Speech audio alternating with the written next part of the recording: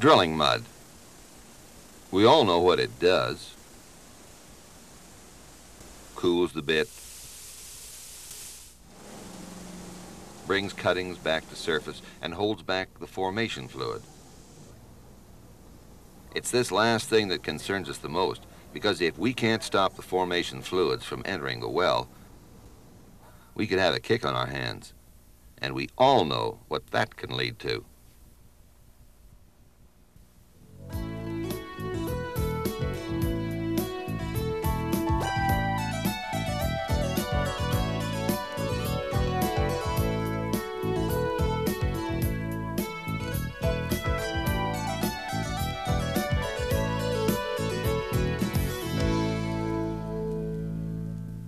One of the bigger problems we can have when we're drilling is gas.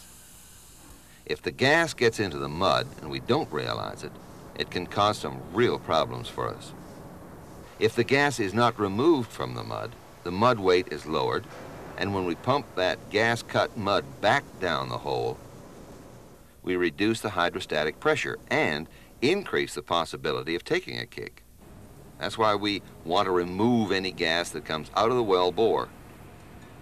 The way we do that is with this thing. It's called a degasser. It pulls the gas out of the mud. It's positioned so that it pulls mud out of the first settling tank after it's gone over the shakers. Then it discharges mud into a second settling tank. It's real simple to operate and maintain with few moving parts. It's got just 3 basic systems. A horizontal cylindrical tank which processes the mud. A vacuum pump that removes the entrained gas and pipes it away.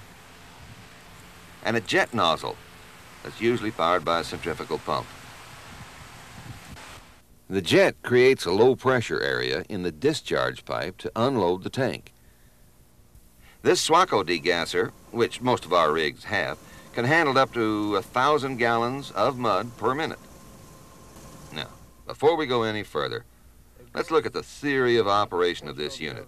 It's really a simple, foolproof system that's easy to understand. The gas-cut mud that comes out of the hole first makes its way over the shakers. This is where the larger chips and cuttings are removed. From there, the mud goes into a settling pit. It's here that the mud gets drawn into the degasser through this suction line. The gas-cut mud is drawn into the vessel by the low pressure created in the vacuum tank. This lower pressure is created by the vacuum pump drawing out air in the tank and by the jet nozzle creating a low pressure area at the discharge. So the gas-cut mud enters the tank, flows over a full-length baffle. Its only purpose is to spread the mud out over as much surface area as possible. When this is done, the entrained gas bubbles, which have increased in size because of the low pressure inside the tank, escape through the thin layer of mud. At this point, the vacuum pump goes to work because it's constantly drawing air out of the tank. The pressure in the tank is lowered. This low pressure causes any light substance to rise and be sucked into the pump. This happens to the gases, which are sucked out of the tank and piped a safe distance away. The Swaco Degasser, when operating properly, will remove up to 98% of all gases, and this includes H2S. Well, after falling off the baffle, the degassed mud is carried out the discharge line into the second mud pit. The jet nozzle keeps the mud moving out of the tank and controls the volume put through the degasser. The pump feeding the jet nozzle draws mud from the second tank, which contains previously degassed mud. That's it for how it works. There are just a few adjustments to make and indicators to watch. It's a foolproof system designed for simple operation and a long life. Okay, let's take a closer look at the parts that make up the degasser. The suction pipe brings the gas-cut mud into the unit. It should be about 6 inches off the bottom of the pit so that you'll avoid plugging the suction line with barite and heavy solids. A butterfly valve controls the amount of fluid flowing into the unit. It's usually left in the full open position. The suction line connects to the tank at this seal. These 3 wash ports are opened when you want to flush the unit out. The discharge line can be hooked up to either of 3 ports depending on where your mud pit is. The jet nozzle is placed here on the discharge line. You have your choice of 2 nozzles depending on what kind of pump you're using. A 1.5-inch nozzle would be used with a centrifugal pump. It should deliver about 40 psi minimum pressure. If you're using a piston pump, you'll want to use a 5/8-inch nozzle, and that'll require 250 psi minimum pressure. Now, as we showed before, the interior of the tank contains a long baffle. Here's what it looks like. The mud flows into this pipe, which has the top cut away. When it gets full enough, it spills over the side and forms a thin layer of mud on both sides. And after the mud falls off the baffle, it runs to the end of the trough where it goes out the discharge line. This float ball keeps the mud level in the degasser from getting too high. The vacuum pump and 3-horsepower explosion-proof motor sit on top of the degasser. Next to that sits a water trap which removes moisture from the gas line. And this gauge tells you how much vacuum the pump is creating. To check, you close this 1-inch valve, which isolates the pump from the vessel.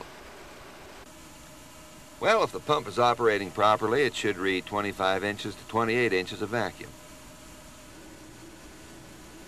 This 3-way valve controls the amount of fluid in the tank.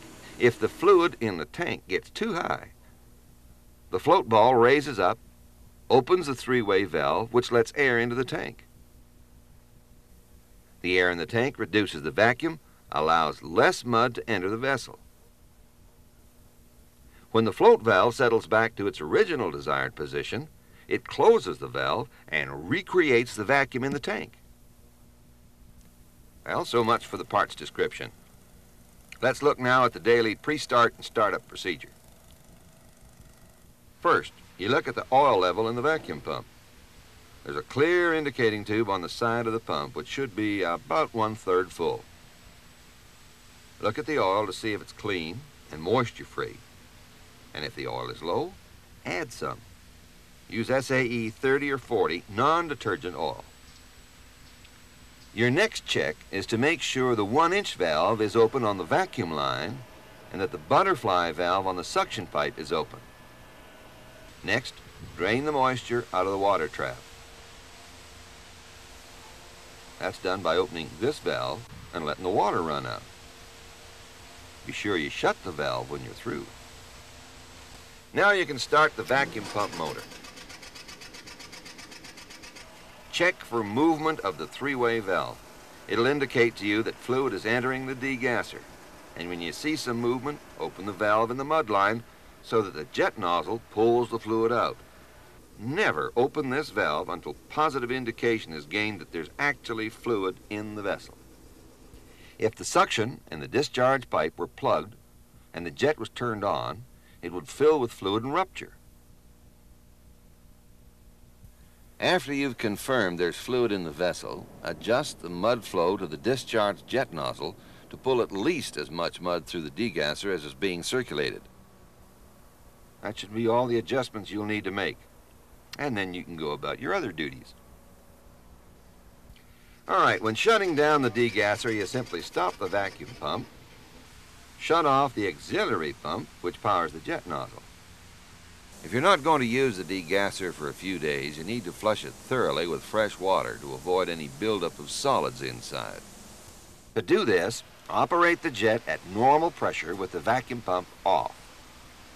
Flush the degasser with clean mud through the 2-inch wash lines for at least 2 minutes. Then close the 2-inch ports. Remove the 6-inch ports and wash the inside of the degasser thoroughly with water. Some other simple maintenance tasks will keep your degasser running for a long time. Every so often, take the belt guard off the motor and check the belts for wear. should be about ½ inch of play in the belts. Get some WD-40 or liquid wrench and spray the three-way valve clean so that it has freedom of movement. And every month or so, depending on usage in your area, you need to change the oil. To do that, unscrew this plug, let the oil drain out.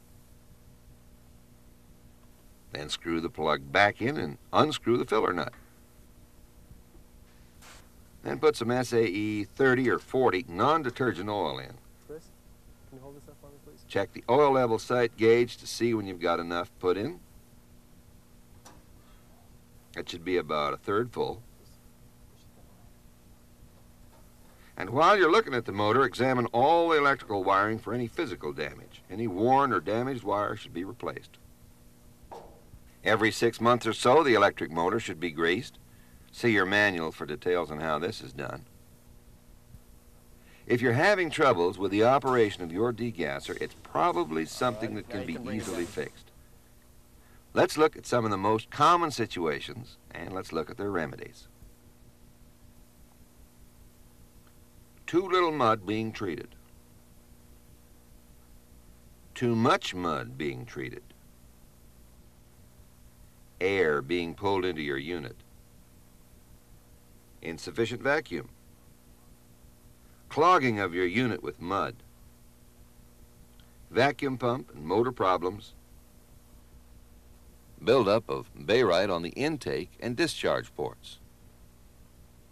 Well, if your degasser's not leaving the mud gas-free, it's probably due to the following. If too little mud's being treated, try increasing the pressure on the jet nozzle. If that doesn't help, the nozzle's probably partly plugged. Clean it out. If the opposite is happening and the degasser's pulling more mud than's being circulated, reduce the flow to the nozzle. If this can't be done, then partially close this butterfly valve in the suction line. If you find that air is being pulled into the system, check for leaks in the pump packing or in the discharge line from the degasser to the jet. Make sure air is not being picked up at the suction or discharge pipe. If it is, increase the mud level in the pit or lengthen the discharge or suction line.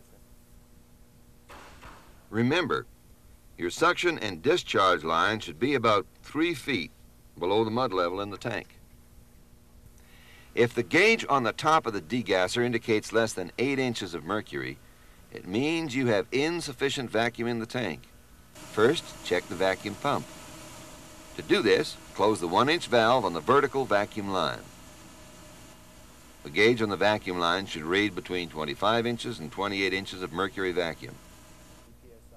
If it reads less than this, it means your problem is between the valve and the vacuum pump. To remedy, check and drain the water trap, check for leaks in the line, check the vacuum pump, or check the gauge itself. If the vacuum gauge reads about 28 inches mercury vacuum with the 1-inch valve closed, it means your problem is between the valve and the suction line of the tank. Check the valves to be sure they're not plugged and that the float ball moves freely. Listen closely to the seals and piping to see if there are any leaks. You'll be able to hear the air entering the vessel, and if you do, you'll need to replace a seal, or perhaps just tighten the bolts. If the degasser becomes clogged with mud, run some clean mud through the unit and then stop the degasser and wash with water. If the vessel is washed with water, make sure the discharge is to the waste pit, or keep tap of how many gallons of water was added to the circulating mud system. Be sure to let the driller know when you add anything to the system. The vacuum pump and motor should be watched for the following problems. If excess smoke is coming out of the exhaust, it's time to replace the piston rings.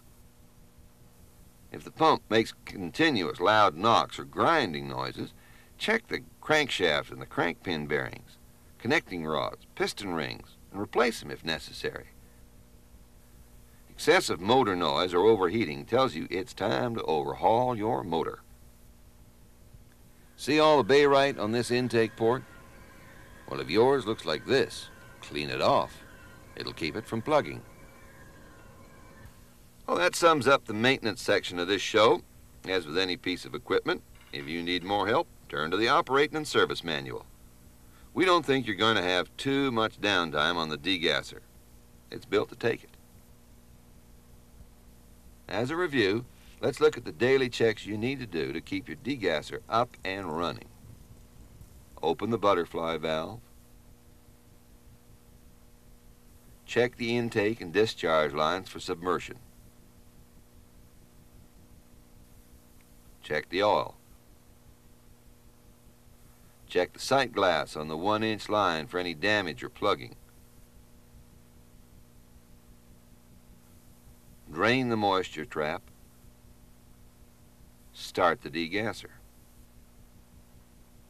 Check the 3-way valve for movement indicating the tank is filling with mud. Check the vacuum gauge for normal pressure in the tank. Should be around 8 inches to 15 inches of mercury. Look at the vacuum pump and motor for any sign of overheating. One thing we want to leave you with, your Degasser should be run on a regular basis so you can fix any problems that may crop up. Check with your tool pusher to see if he wants it run daily, weekly, or whatever.